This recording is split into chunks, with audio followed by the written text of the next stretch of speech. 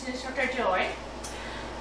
I want to share my experience today, this week, about my rehearsal.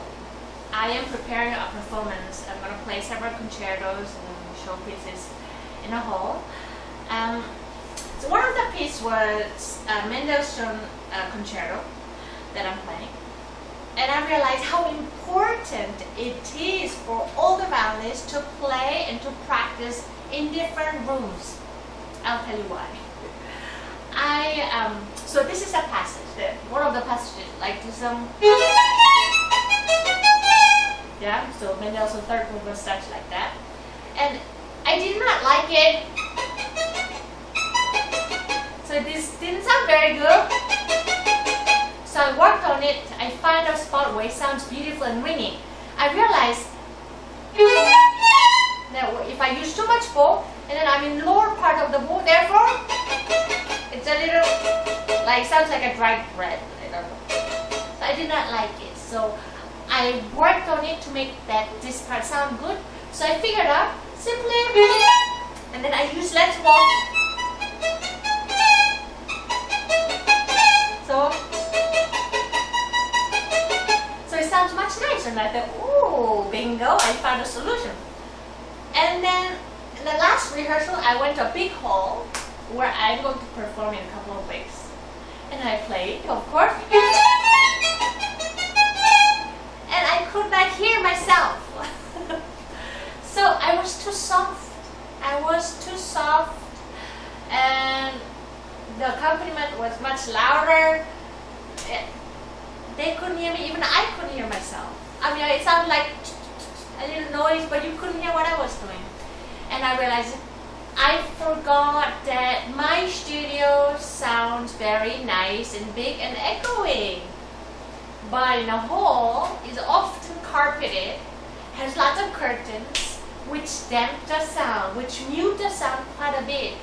And when the hall is larger, most of the times, the sound gets lost too.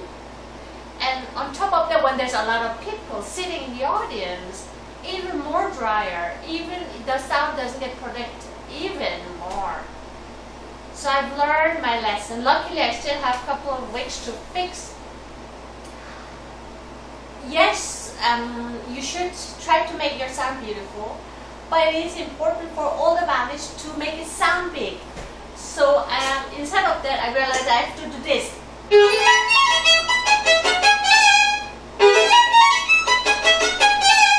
So it may sound a little aggressive to our ears because it sounds like, oh my gosh, it's so loud. But you will be surprised in a big hall, this sounds sweet. And especially with an accompaniment, whether it's a pianist or orchestra, you should be heard. Otherwise, your hard work is going to get all wasted. So practice in different rooms. Let's say, oh, I have only in small room, then go out. Go out, find a way in the park or the Alcyon church, whether you could use their, I don't know, sanctuary or one of the prayer room after the Sunday services are all done, if you could use them for practicing. So that you get familiar with different rooms so you can adapt the acoustics. That way you have a little chance to fix before your performance day. Also, generally, it would be very helpful if you can just practice loud.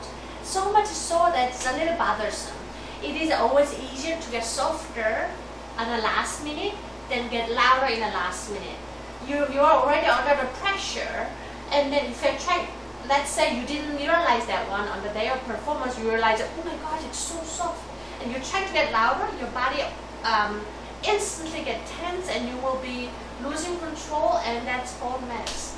So, but getting softer is rather the other way. You can relax your muscle. So even if it's too loud, just practice. Yeah, and then yeah.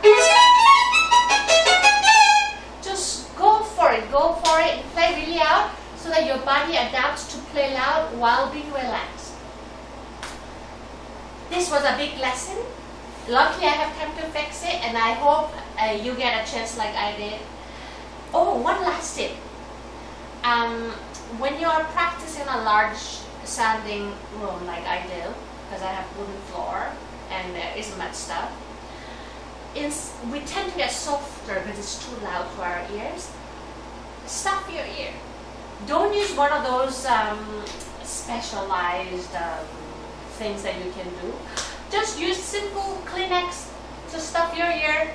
You will, at first, you will feel like, oh, I can't hear anything, but it just reduces the sound just enough that you can still hear, and that helps you to get comfortable playing really, really loud without hurting your ears.